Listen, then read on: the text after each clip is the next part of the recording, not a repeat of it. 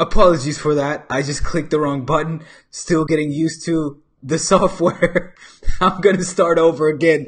¿Qué pasa, campeones? My name is Diego. This is D-Spot reporting live for Barça Blaugranes. Once again, in case you're new to this channel, you're probably wondering just what the heck is going on. Excuse the little confusions there. I screwed up a little bit, pressed the wrong button using the new program. But once again, if you're wondering what the best place is to catch your Barca news, this is it right here, guys. So drop in your questions below as we're getting settled and ready to talk about all the latest news. I want to talk about Barca. Obviously, that'll be the focal point. What happened over the weekend? What is going to happen later this week? Today's deadline day. A lot of things to discuss. So I saw Mohammed earlier dropping in a couple of comments. Thank you, Mohammed, for taking the initiative and doing so. Keep putting your comments in the comment section below. And I will get to your questions shortly. It's going to be a bit of a bumpy ride, perhaps, but nonetheless, stay tuned and let's get right into it. D-Spot for Barça Blaugranes. Blowing up the spot, just cause I'm blowing up the spot, Blowing up the spot and all that. All this paper, son.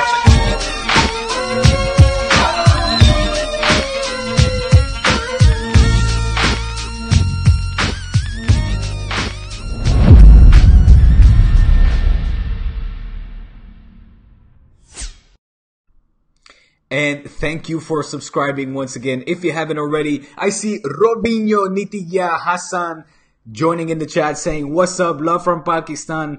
What's up, Nitya? A D-Spot and Barça Blaugranes loyal. Talk asking about Bilal going to Roma. Indeed, that is something that we're going to discuss. Whether or not that will happen, we shall see. Omi is saying, how's Mosquito doing? There are mosquitoes here in Barcelona already. I have mosquito bites. My 3-year-old is not covered with mosquito bites, but spring is coming, as they say, not in Game of Thrones though. So, first order of business. I wanted to quickly talk about what we saw over the weekend. A thriller that, you know, could have cost us very dearly, but something that it happens sometimes, okay? Not even the league leader, clear with 19 points over our arch rivals, is going to have flawless games. And over the weekend, we saw, you know, something that we can expect to see probably more often this second half of the season. A game that was lackluster in performance, but also efficient in terms of productivity. We saw Coutinho make his La Liga debut on the right side. I think we can all agree that, you know, on the right side is probably not where we want to see him on the future. However, I don't discard that Valverde will continue to put him in on the right side and see if that is a place that he can get used to playing.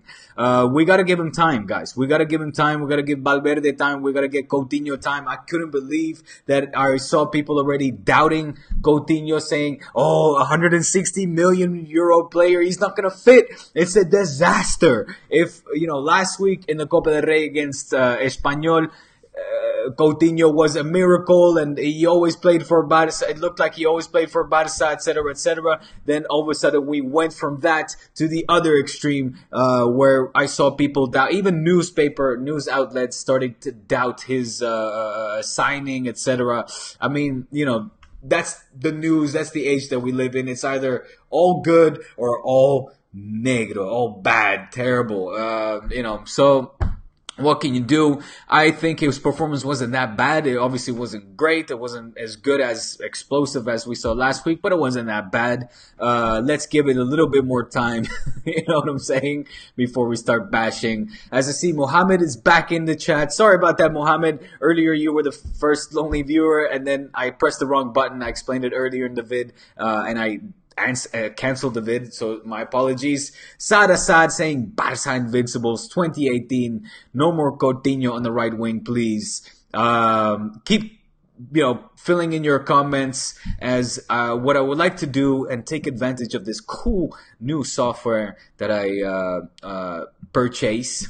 I want to go do the same thing what I did last week, which was look at that. By the way, did you guys see that? It's the new D-Spot logo. What do you guys think of that? What do you guys think of that new D-Spot logo? Some of you guys will probably have seen it on my YouTube channel, Twitter handle, Facebook account, Instagram, whatever. But pretty cool, right? Pretty cool. So thank you to my friend Nevin. Shout out to him for hooking a man up with that cool, awesome new logo. So, like I said, what I want to do is just go down the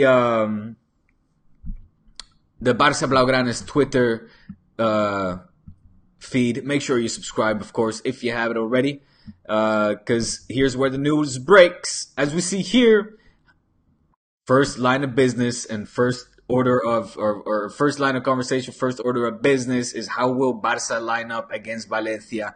What do you guys think? Will Coutinho be back in the starting lineup, or will we see him start on the bench? It's going to be an interesting one, guys. I'm not gonna lie. This is one that those of you who follow me on my YouTube channel at D-Spot will know that I would have preferred to have seen this as a final. I would have loved to have faced Valencia in the final. I think over 2 matches we are certainly the stronger team, but considering the teams that are left, of course, we can still face Valencia in the final. We can still face Leganés in the final. We could even not pass to the final and lose against Valencia. Against Valencia. All those scenarios are, of course, possible. But this one I would have liked to have seen in the final. However, that didn't happen. Semi-final is 2 legs against Valencia. Valencia losing over the weekend against Real Madrid. Tough loss for them.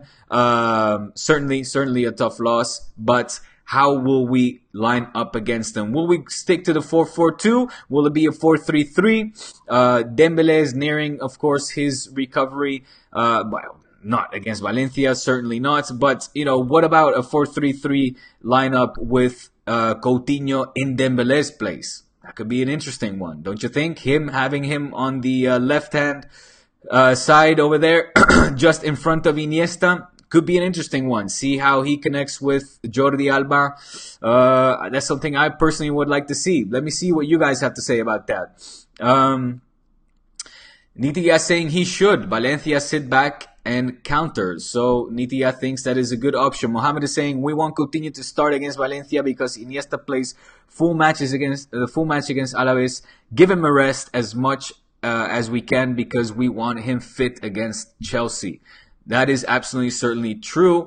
One of the reasons why I kind of was in favor for the signing of Coutinho was, of course, that that we could give more rest to Iniesta and have him fit for the crucial Champions League knockout stage coming up in just 2 weeks' time. I completely agree with your assessment there, Mohammed. I would like to see Iniesta get a little bit of rest. Why not? Have him fit for the Champions League clash against Chelsea. I think that would be a good option. What else? Let me get back to the camera here.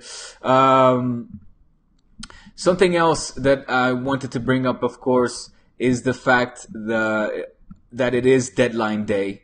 Deadline day means a lot of signings, a lot of excitement, particularly in the Premier League. On Sky Sports, they have an excellent show headed by none other than David Garrido, which give you minute by minute reports on breaking news. And this is something that I wanted to share with you because Barça, I don't know if you guys are aware of this, but Barça has just signed this kiddo from Arsenal. We're used to normally seeing players go from Barça over to England, But it was a little bit different today, or yesterday, I should say.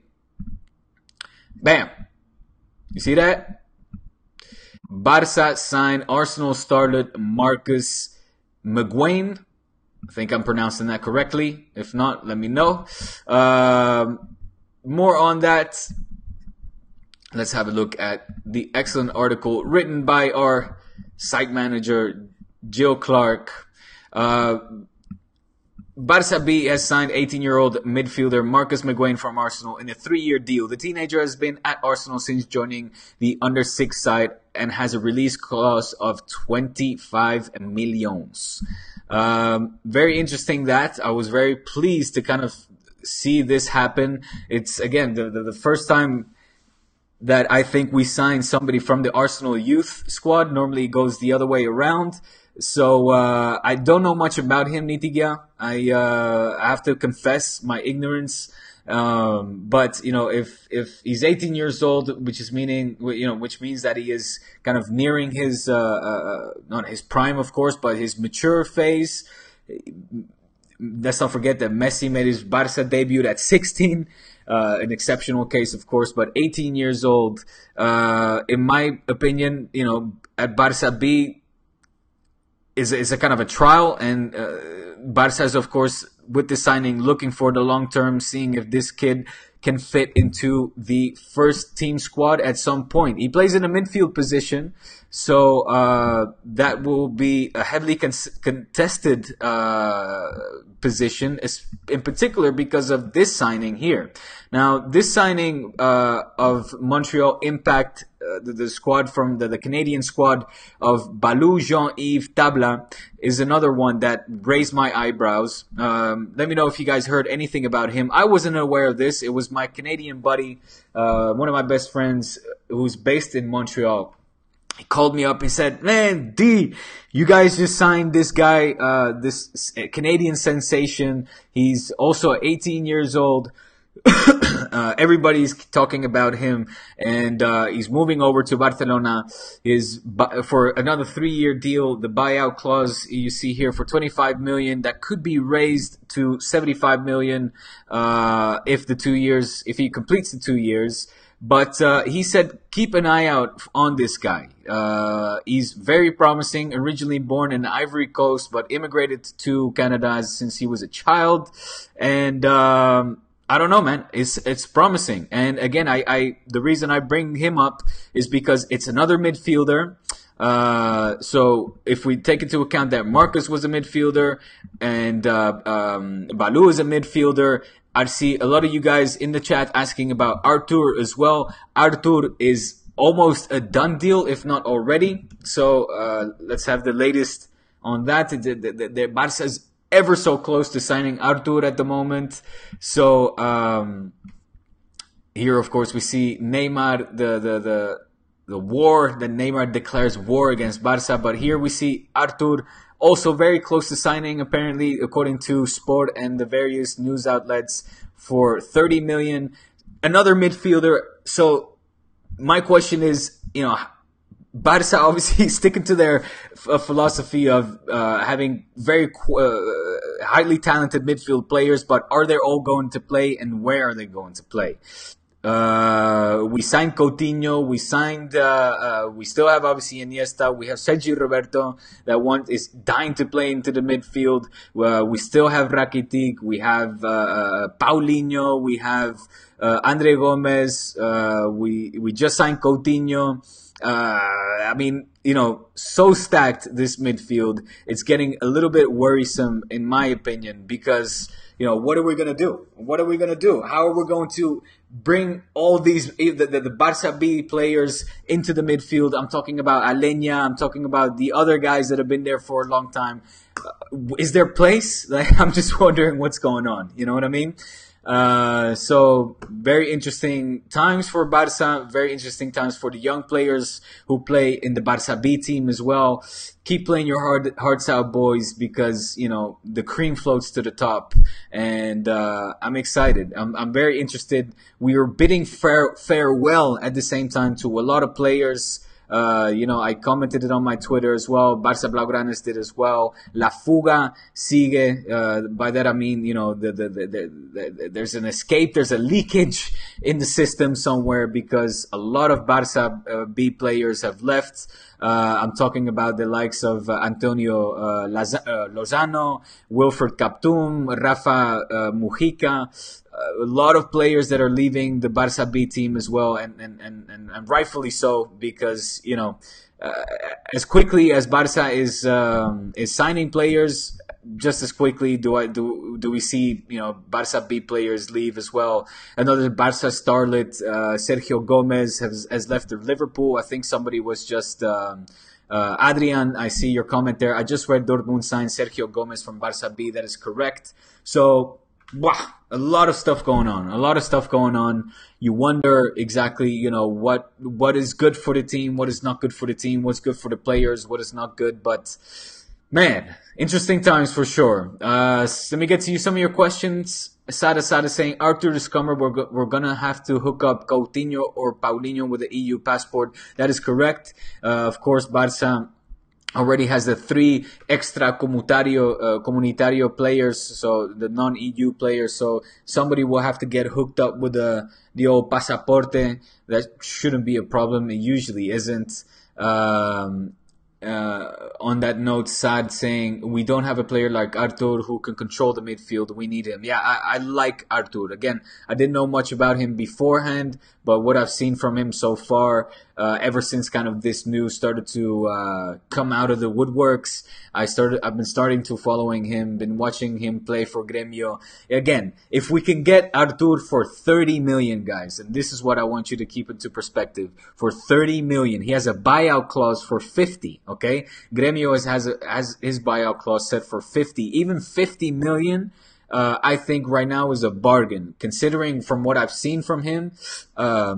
Extremely talented, Barça DNA. I like his, he's a holding midfield player. He's been watching the likes of Andres Iniesta and Xavi Hernandez, etc. So he's got that style of, that Barça bred style of play in him, and it's a steal, man. If for 30 million, it's una garantía, casi. It's a guarantee. For 50, I still think is a good price. I'll be surprised if he comes for 30, for that matter, again, because his buyout clause is 50.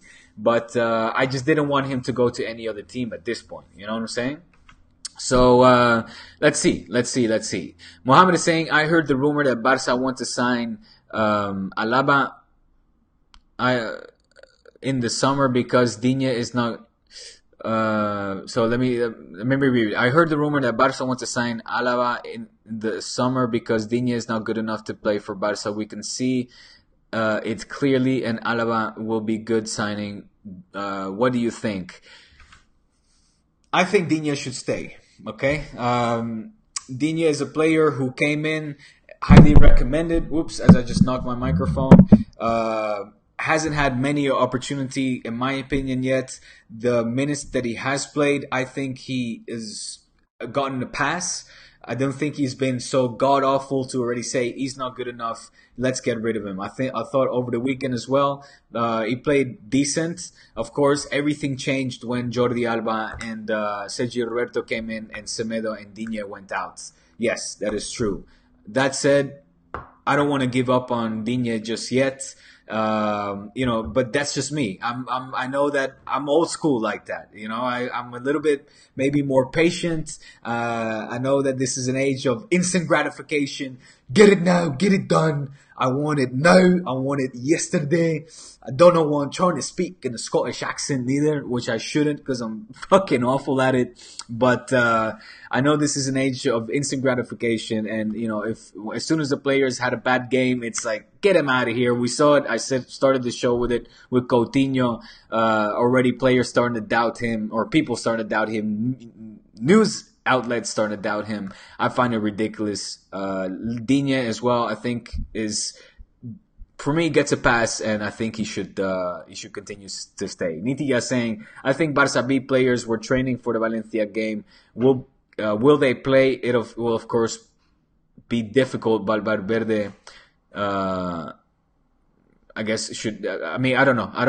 I haven't read that yet. I don't know which Barça B players has been playing with the first team. I think Valverde would be very risky and very cheeky to put in Barça B players from the get go. Do I think that they should be on the bench? Yes, but against now we're in the semifinals of La Copa, guys. We could get a fantastic double for that matter. Un doblete Liga y Copa. Que sería impresionante, would be very impressive and very rare for that matter. So we could have a great season. I don't think that, my point being is that I hope Valverde will start with a full squad and, play the best players available. Of course, bringing up the Barça B players if the situation would see it fit. Anyway, guys, back to the Twitter handle here as we see that Gerard Deulofeu joins Watford on loan. Watford, of course, where are they? They're in the mid-table in the Premier League. I read some declaration, some statement from Deulofeu saying that he had many offers on the table, but he chose Watford because they're a quality squad and et cetera, et cetera. I mean, the usual things, the politically correct things that you need to say. I'm a little bit doubtful if this was, really the best team that was there for him. I really liked him. I would have liked to have seen him gone to Napoli. I don't know if in the end they just didn't make an offer or not. But Watford it is. I wish him all the best. It's un hasta luego por ahora. It's a see you later for now. And he's of course going there on loan. So we'll see what happens. Here we see Tebas saying that VAR would have changed the Barça and Alaves outcome. Interesting comments there. Tebas, where were you last year when the Gol Fantasma against Betis wasn't counted, or against the Valencia game, or in the Valencia game when we had the exact same scenario play itself out? Tebas, te vemos el plumero. We can see your colors, my friend. Anyway, here Aleix Vidal, the agent playing down Roma talks. I think it was you, Mohammed, that was asking about Aleix Vidal and the rumors linking him to Roma. We'll see what happens within the next couple of hours, but it is deadline day. So, if yesterday the manager came out or the player agent came out and said that a link or a move to Roma is unlikely, then, for me, and I said it on my Twitter handle at This Is D Spots, then, it probably looks like Aleix Vidal will at least stick around until the end of the season. And, I think the kid deserves it. I would like him to stick around. I know that Valverde wants to have a tight squad, likes to keep a tight squad of 22 players. We still have an overbooking in that sense, I think, right now. With the move of Deulo, the squad is around 25 players, if I'm not mistaken. So even 24, he said, would be okay, but we still have a case of overbooking. Valverde likes to work with a tight squad. 22 is his favorite number, but we'll see. We'll see what happens. Let me take a question over here. See Adrian saying our boy Bartra is back in La Liga with Real Betis. Yeah, Bartra is back at Betis. That'll be interesting to see him there. I was kind of surprised to see that happen. I thought he was happy, or I thought Dortmund was happy with him. I wonder what happened there. Probably didn't really match the expectations there. Shams is saying, Gomez, can we make a donation, Paul, and buy Gomez from Barça? Shams, Gomez hater here. I don't know if this is your first time on the show, but my position regarding Gomez should be widely known right now. And that is that I'm not a Gomez hater. Oh, a shocker right there. I don't hate on the guy as much as a lot of, I want to say you guys, or a lot of the people on social media do. But I think Gomez has been all right.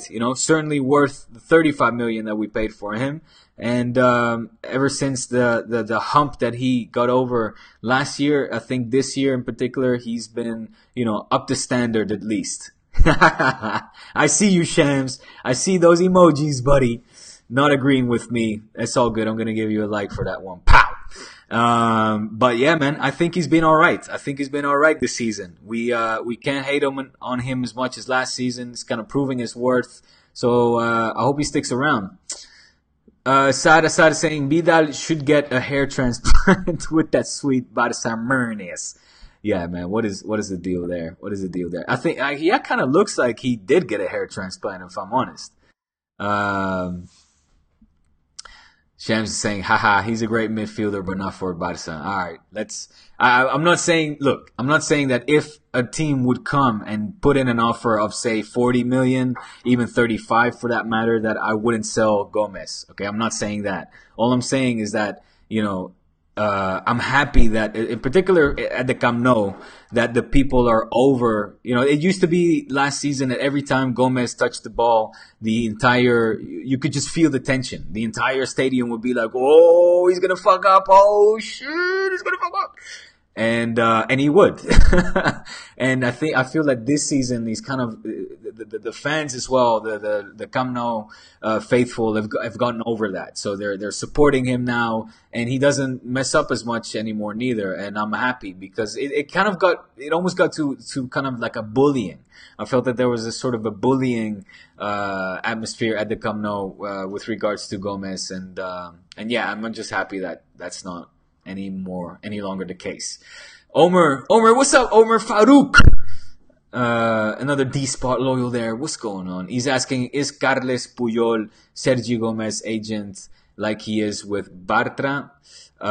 Good one. I think he wasn't he? Isn't Puyol Sergio Gomez's agent? I think he is. Good question there. Good question. Shams is saying, haha, he's a legend already. Gomez, that is. Ashutosh is saying Gomez is kind of a misfit. Gomez lacks confidence, is An's statement. Yeah. Well, we'll see. I think his confidence is slowly getting back. Anyway, guys, let me get a couple of more questions in as we're hitting that 30-minute mark. Pop in a couple of more questions, and I'll be happy to answer them as we're scrolling down here. Oh, let me. Why don't I address this one here? Why don't I address the old elephant in the room? Let me switch the pantalla again to my screen here. Isn't this cool? God damn, I love this software, man. It was a good one. It was a good purchase. So let me, guys, give you a little bit of the insights on the whole Neymar war with Barca. You'd think he would leave it alone, but Neymar wants more monies. Or should I say Neypa, because we all know that Papa Neymar is behind this one, most likely. So he wants those 26 million. In case you guys didn't know the story, I'll give you guys a quick recap. Basically, when Neymar left, or when Neymar extended his contract at Barca, they signed una prima, how do you say prima in English? A reward for signing the extension, and it was something along the lines of it was something ridiculous. It was I think it was 26 million for 5 years. So it was around 5 million per year as an award for just signing your extension, which he was going to be earning exponentially more, like doubling his salary or something. So he did that right before I think it was around right when he extended his contract, which was last year wintertime, right? God damn, hit my microphone again. Excuse me. So what happened? Well, we all know what happened over the summer. Neymar said, I want to get out, and I don't want to be here anymore. So he packed up his bags, left. Neymar, or PSG, I should say, paid the 220 million euro clause. However, Neymar said, excuse me, guys, not only am I going to get, how much money PSG is throwing at me right now, but I also still should be getting an additional 26 million euros from you guys. And Barca said, what are you talking about, buddy? What is it you're saying? And he says, I want to have 26 million euros that you owe me for me signing my extension. And Barca said, these 126 million are only, you see that 26 million are only if you stay at Barca. And here, we already gave you your 5 million for the first year. Well, we're not going to give you the remainder. No way. So Neymar got pissed and said, this is some bullshit, and basically left the PSG. But this whole case has been pending since then, right? So he now is declaring war apparently on Barca, saying, I want these 26 millions. With a 10% interest fee for all the trouble that you guys are putting me into. So he's now suing Barca for 30 million euros, 30 millones. There it is right there, 30 millions. And Barca saying, man, this is ridiculous. So Barca's actually countersuing for 75 million euro. Okay, basically saying that Neymar didn't no cumplió su palabra. He didn't fulfill his word, and he left before these. He left before his contract was finished, etc., etc., etc. Anyway, long story short, it's a matter of whether Barca is going to get 75 million euro or Neymar getting 26 million euro. Whatever it is, it's in my opinion very childish, and it might sound weird, but I mean, really, guys, are we going to be at this day and age really talking about? You still owe me money. I still want 26 millions. Now you owe me 75 millions. It's I mean, come on. In this day and age, where these numbers are just getting stratospherical and just absolutely out of hand, ridiculously big, with what players are earning, with what clubs are earning, it's like, I don't know, man. What do you guys think in the comment section? I'm a little bit, as you can see, speechless at the moment. But I find it's a low blow, and I was almost gonna say I didn't expect this from Neymar, but maybe that's me being naive, and I should have expected this as he's sitting here with his Nepa in first class, whatever it is, private jet. But anyway, man, we'll see how it ends. I'll keep you guys posted, of course. As always, Ansa saying, was Neymar Jr. Mexican? No, he certainly wasn't Mexican, and neither am I for that matter, but I do a very good Mexican accent. Mexican, español, no sé. If you like, I can do also Mexican. Very good at it, brother. Órale, cabrones. Bueno, en fin, ya estamos, chicos. 33 minutes in, D-Spot here on Barça Blaugranes. Wishing you guys a very good day. Looking forward to the Champions League clash. That's in 2 weeks' time. And, I'll, of course, report back on next week. Make sure you check out my YouTube channel. I still see some of you guys that are not going over to my YouTube channel.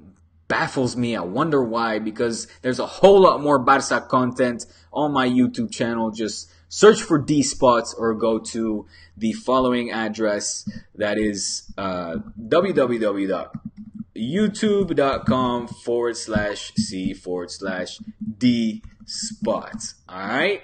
Make no mistake. Go over there, subscribe to my YouTube channel, and click that notifications button. I'm always there doing just a little bit more content as opposed to my weekly video for Barça Blaugranes. So come over there, hang out, and that's it, guys. Let's get it, okay? Have a good rest of the week. Thank you for your questions. Thank you for subscribing to my YouTube channel and to Barça Blaugranes. Share this platform for the latest and greatest in Barça news.